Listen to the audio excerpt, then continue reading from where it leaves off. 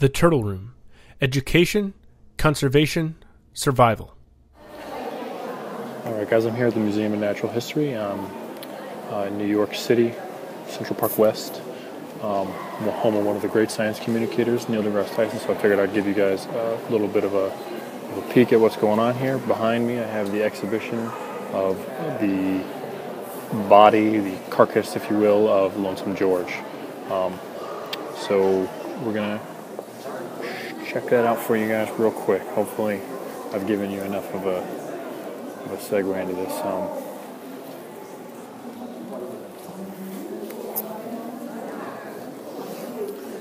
That is him.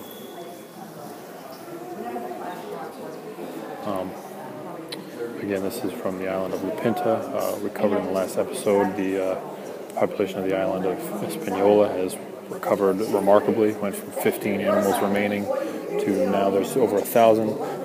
This is one of the less fortunate islands, or one of the inhabitants of the less fortunate islands.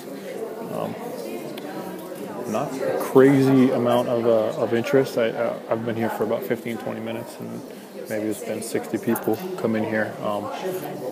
This exhibit is right next to the dinosaurs. I think that might be part of the problem.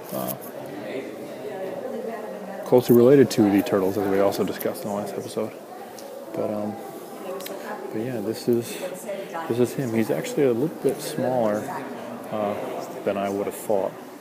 But again, he's just one example of his genus species. That lady is delightful. I didn't get a chance to talk to her. But